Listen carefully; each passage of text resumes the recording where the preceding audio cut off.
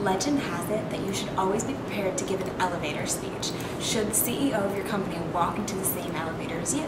I'm going to try and see if Chancellor Zimper can do the same thing.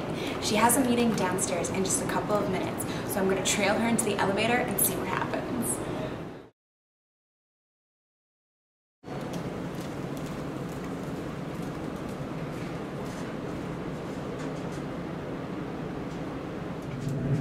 What is the power of SUNY, Chancellor?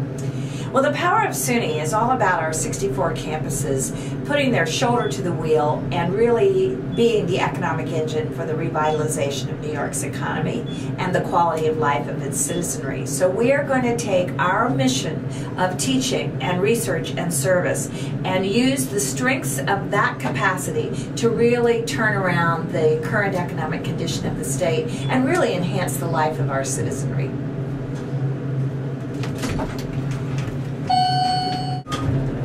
Wow, I mean, I guess that's it.